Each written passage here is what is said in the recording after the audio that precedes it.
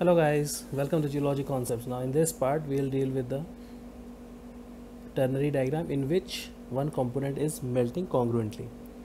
Okay. It will look something like this. Okay.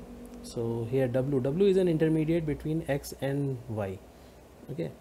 And this looks a very complex diagram, but if you see it as a two triangle diagram of WYZ and WXZ, this will become fairly easy to understand. Okay. As in the previous lecture we have seen triangular composition with all binary eutectic. We have to consider these two triangles just the same. Okay, so let's see with an example. Okay, consider the point A here. Okay, this point. Okay, this is the composition A at 1160 degrees Celsius, and now the crystallization starts. So as it cools it will move towards B. As it moves towards B it will start precipitating Z. From A to B, Z will start precipitating. Now when it reaches point B, it will start moving towards E1, which is the eutectic. So at B1 W will start precipitating as it moves towards E1. So along B and E1 W will start precipitating. Now when it reaches E1, X will start precipitating. Okay, so at E1 or at temperature less than E1 or less than 640 degrees Celsius, there will be X plus W plus Z or all solid. Okay, so this will follow just the same principle as the previous binary eutectic triangular diagrams. Now what of point M? You see point M here, this. Now crystallization or composition M, which lies on the binary system of W and Z. Here's this W and Z. Now since this is a binary system, only phase W and Z will be found in the final crystallization product. Now thus crystallization will stop when the liquid composition reaches point O. This point starts from M, moves in this direction, reaches point O, and crystallization stops. And now this will be equivalent to binary eutectic in the system WZ. This O point will be equal to binary eutectic or WZ system. And final crystal will have only W and Z as crystals. Okay. So, and any composition in this diagram can again be solved according to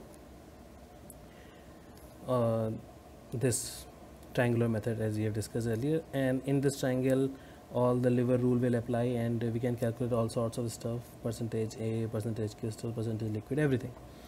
Okay, so you just need to practice the questions. Okay, and if you don't understand, you can ask me in the comments. I'll try to clarify, and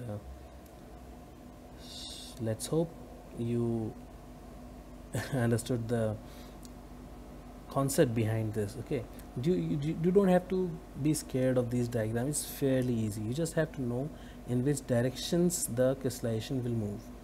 Okay, and this is a piece of cake. Okay, so this is for this video.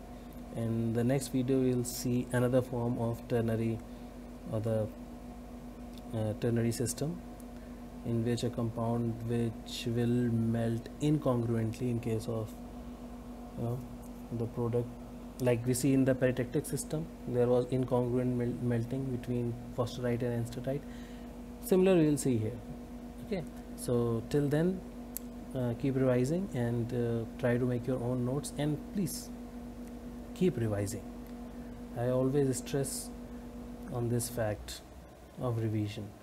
So by revision it will just become so easy, and you will become so confident about it that even if the questions is made more complex, or something new is introduced, or something which you have not done, then you can attempt it because of the background information or background practice you have done, by solving questions, by revising.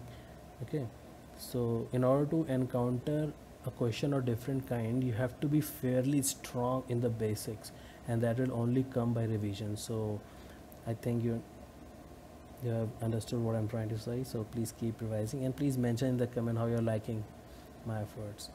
Okay, So that's it for this video. We'll see you in the next video. Okay, bye for now. Subscribe to know your planet better.